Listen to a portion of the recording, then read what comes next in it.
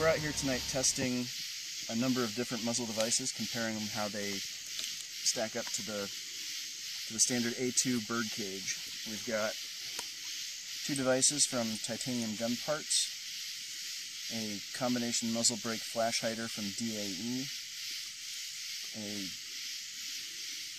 wicked looking muzzle brake from HFD2, which I'm hoping will do reasonably well with hiding a flash. 3 muzzle brakes from Spear Tactical, a Seekins flash hider, not really cleverly named. This is a flash hider by Rousch. I think it's called their Punisher or something. And this is a flash forwarder that we had sent to us. This is a fun device. I'm not sure how well it's going to do at hiding flash, but it certainly does a great job at pushing the sound forward. We're going to do 5 rounds. We've got Perfecta ammunition. 5 rounds. We're going to videotape it, photograph it, and see if we can get some light measurements as well. See how this goes.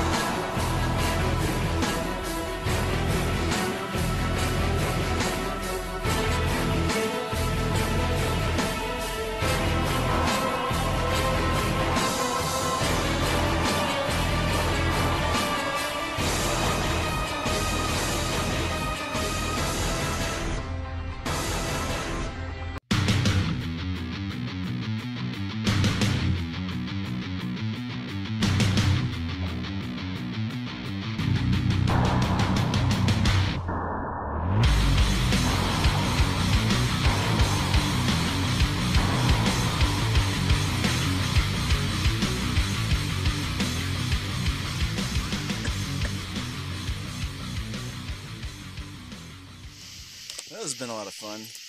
The sound forwarder was a lot more better than I thought it would be. The flash that it had actually pushed all the flash forward, so I imagine there was a lot more flash than most of them, but you didn't really see it from where you stood. The two titanium parts sent off a lot of sparks, but I imagine any of them would. These are fairly new, so you're going to get a lot of sparks with them. Once those sparks die down, you'll have a better picture of what it looks like. The DAE was a good performer from the standpoint of both braking and muzzle or flash reduction. I don't know what it showed on the camera, but from where I stood, the HFD2 looks like a medieval castle.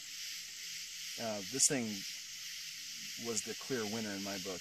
It pushed all the sound and vibration down and away from the shooter, and I didn't see a whole lot of flash from it. I don't know what it looked like from the side, but from my perspective, this looked pretty dang good.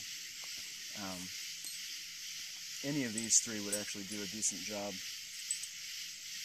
if you're looking for something that'll get you, well, any of these four actually will do a decent job of getting you, or letting you stay on target and keeping you from losing your night vision. All of them are good performers, but I would say those four are probably the best from where I was shooting. That's all we got. Till next time.